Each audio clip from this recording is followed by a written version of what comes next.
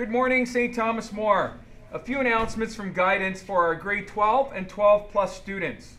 Kyle Cleveland from Niagara College will be coming to STM on Thursday, October the 13th during period 2. His presentation will cover topics that include how to research university and college programs, how to apply to university and college, understanding the admission requirements for university and college programs, scholarship information, and so much more. If you are interested in attending, please sign up in guidance and have your period 2 teacher sign your permission slip. A reminder that the Mohawk College presentation is this Wednesday, October the 5th, during period 1 in the cafeteria. You will need to go to your period 1 class for attendance first and then make your way down to the cafeteria. Please bring your signed permission slip. No slip, no presentation. Scholarship information is also now available in the guidance office for you to pick up. If you are interested in applying for the various scholarships, please ensure you meet the eligibility requirements and application deadlines. All this information can be found on the grade 12 guidance LMS page or by following STM Guidance on Instagram and Twitter. Have a great day, STM. September 28th was Rowan's Law Day, also known as Concussion Awareness Day. In March 2018, the Ontario government passed a law known as Rowan's Law, designed to protect athletes and to educate parents and guardians, coaches, and officials about the dangers of head injuries. It is the first law of its kind in Canada and will also benefit both athletes and non-athletes. Rowan's Law is also about education. By increasing concussion awareness and knowledge, we can change Ontario's culture around sports, physical activity, and injury. Rowan's Law will make it easier for those who experience concussions to speak up and get the help they also need, and take time necessary for recovery, with the support of everyone around them. Concussions aren't always obvious. Signs and symptoms can take hours or even days to appear. Speak up about a head injury and have it checked out. Students playing for sport teams must also inform their coaches if they have a concussion while playing in the sports leagues outside of school. Thank you. Hi, I'm Mike Evans, and I'm a doctor, and I've got 3 kids, Willa, Finn, and Angus. And they're like a lot of kids. They like to play sports. They're a bit accident prone. So why am I telling you this? Well, I wanted to talk to you about a thing that tends to happen to kids that do play sports or even just have the occasional accident. Probably heard about it before because of a guy named Sidney Crosby or other famous people. And you see them on TV and they look fine. I mean, they aren't wearing casts or going for surgery, but they're telling you they're not fine. So today I wanted to talk to you about, you guessed it, concussions. Concussions 101. So let's start with the basics. What is a concussion?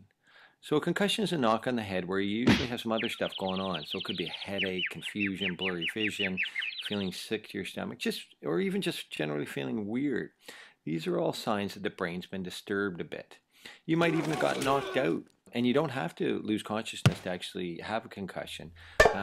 But these are all things that can happen that shows that the brain's been disturbed. So what's different about a concussion? Well, I think 3 things. So firstly, the brain sits inside the skull. So when you smash it, it's actually most oftentimes protected. But sometimes if you hit it hard enough, the brain hits the inside of the skull and it can actually get bruised. And if you hit it hard enough, it can actually swing back or rotate and get bruised on the other side of your brain. Secondly, when you twist your ankle or bang your knee, you might see some bruising or scrapes or swelling on the outside, but this isn't the case with your brain. It gets injured and nobody really knows. Thirdly, your brain is like mission control. It controls things like your balance, your mood, your sleep, your thinking, and your senses. So when it gets injured, there can be lots of things that can happen. So we discussed some of the classic ones before, like headaches or neck pain or balance problems or blurry vision. But you also might have some symptoms that you may not have felt before, like being in a fog, finding it hard to concentrate, feeling sad, or having lots of anxiety or worrying more than usual. You may even have trouble sleeping, or maybe even just you're more sensitive to light or noise or just other people. Also, your brain holds on to lots of different files or memories. And sometimes when your brain gets rocked a bit, It's like a file cabinet that gets knocked over, and the files get spilt onto the floor, and thoughts get scrambled, and sometimes the memory files just get lost, so you might not even remember the accident or even that afternoon. So now we know more about what a concussion is. I want to get you to think about three other things. So number one is we don't want to make things worse. We know because the brain is hidden. We can see if there's a fracture in your skull or a bleed, but we can't see a concussion even with some of the cool machines we have now, like CT scans or MRIs. And we know if you injure your brain before it is healed, things get much worse. So we follow a protocol, a kind of official procedure, and we call it return to activity. So what we want you to do is just start, and if you have no symptoms or none of the things that I talked about at rest, then you can kind of go on to the next stage.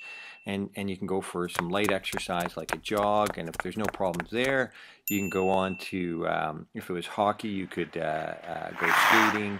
And then we allow you to be yellow shirted if there's no symptoms.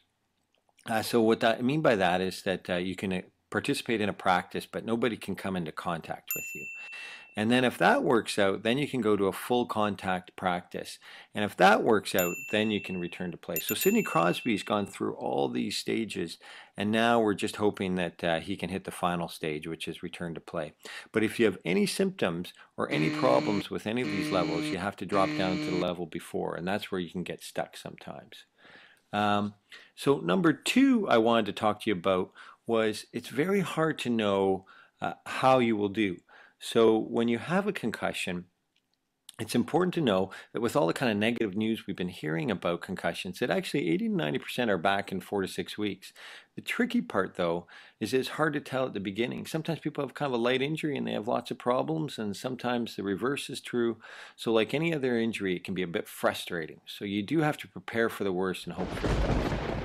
Third point, and my final point, is about communication, about talking with your parents, teachers, coaches, trainers, and friends, because it's hard to see concussions. People presume you're okay. So you need to be upfront about how you're feeling. Things like being in a fog or being anxious can be hard to put a finger on. So you don't need to dwell on it, but you do need to be clear and honest about how you're feeling. So take care of yourself if you have a concussion. Your brain is you. Everything you have got good at, from riding a bicycle to playing soccer, is stored in there. All your memories, like a family trip or winning something, are stored in there. All your skills about figuring things out for school or even in life are built into your brain, so you want to keep them running like a Ferrari. So make sure you're clear to return to activity. Keep positive and share any concerns or questions you have with the people that care about you. And take care of that awesome brain of yours. Thanks.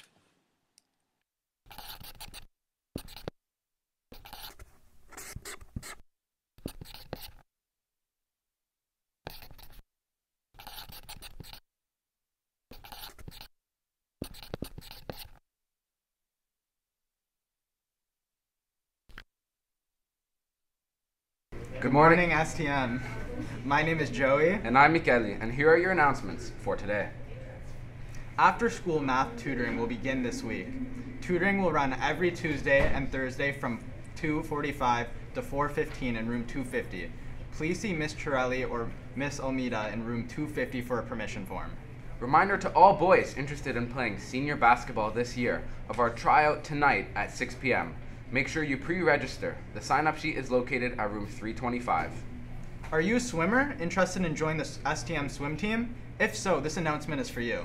There will be a swim team info sign-up meeting after school this Wednesday, October 5th in room 312. That's right, swim team info sign-up meeting after school this Wednesday, October 5th, room 312. This meeting is mandatory for all prospective swimmers. See you there. From coaches Tarquisio, Thurston, and Chenery.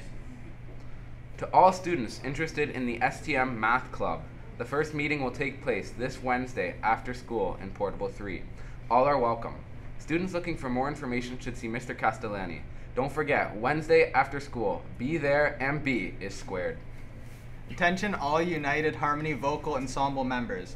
There will be an important rehearsal today after school until 4:15 in room 128. See you all there. Thanks, STM. And have a great day.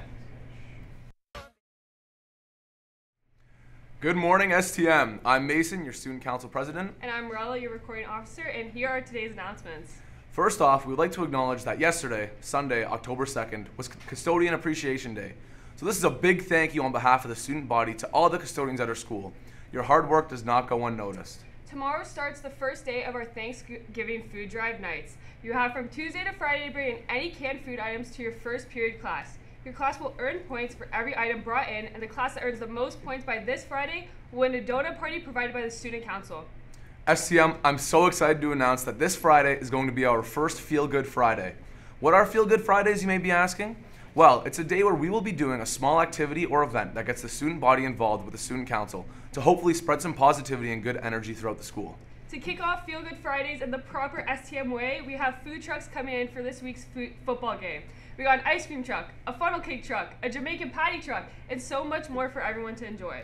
Make sure you're following us on Instagram and TikTok at STM_Council so you're not missing any news or updates on these upcoming events. Thanks, STM. Have a great day. STM, those are all of your announcements for today. The time is now 8:25. You know what? Have a great day.